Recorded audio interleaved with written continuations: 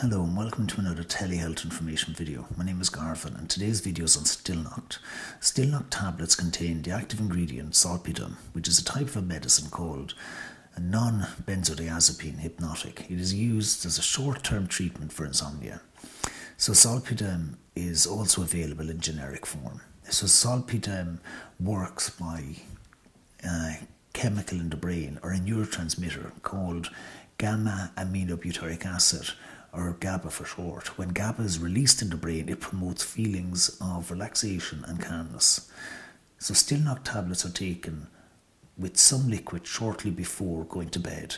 Note that Stilnoct is prescribed for the short-term treatment of insomnia, usually not exceeding 4 weeks. If you're still having difficulties falling asleep after 4 weeks of taking Stilnoct, speak to your doctor.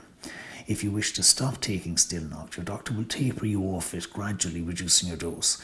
Sudden cessation of Stilnoct may result in withdrawal symptoms, and Stilnoct should be avoided by pregnant and breastfeeding women, as it may cause harm to the fetus or baby. If you're pregnant or breastfeeding, make sure to inform your doctor of this before taking any benzodiazepine that they have prescribed. Your doctor is most likely already aware of your medication and health history. However, if they are not, you should inform them of any other conditions that you may be suffering from, as Stilnoct is not suitable for people with certain conditions, such as individuals with a history of alcoholism or drug abuse, psychiatric illness, and individuals with impaired liver function. Take caution when driving or operating heavy machinery while undergoing Stilnoct treatment. May cause dizziness and drowsiness, thus impairing your ability to carry out certain tasks. So it's recommended to abstain from driving and operating machinery until you know how this medicine affects you.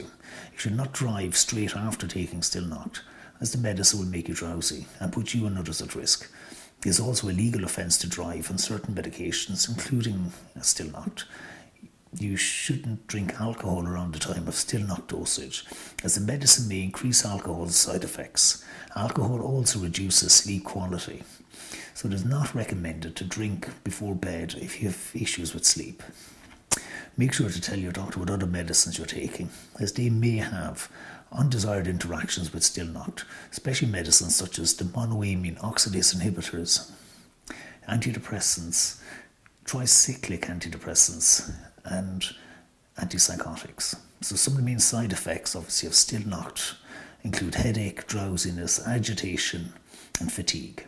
For a complete list of the side effects, go to my website, lynchpharmacy.com. And remember, all medicines have potential side effects, but this doesn't mean that you'll experience them.